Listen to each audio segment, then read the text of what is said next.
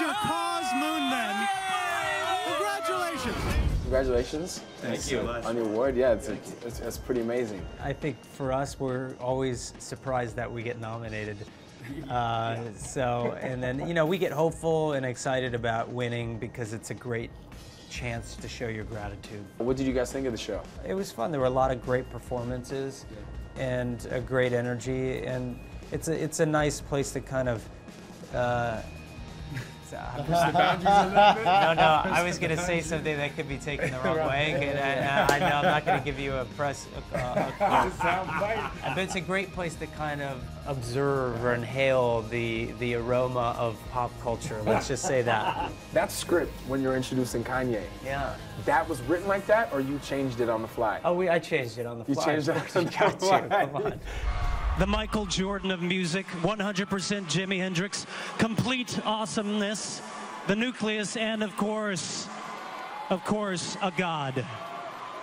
And those are just the things he said about himself. There's no way Kanye would have agreed to that. There's no way. He's got a good sense of humor. I think. He likes to poke fun. I know when you first started out, there's some stiff opposition from critics and people, but sure.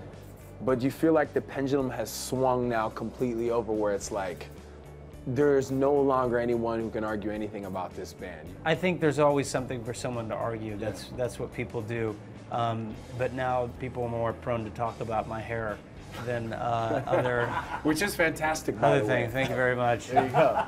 Has music been therapeutic? You know, you talk about how your music helps a lot of people through certain, emotional trauma or circumstances they go through. What about yourselves? Yeah, it's a great question. I think City of Angels is probably the best answer for that.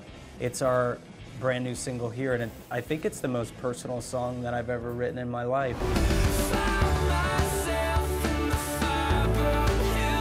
It's the story of my brother, my mother, and I going to Los Angeles and making our dreams come true.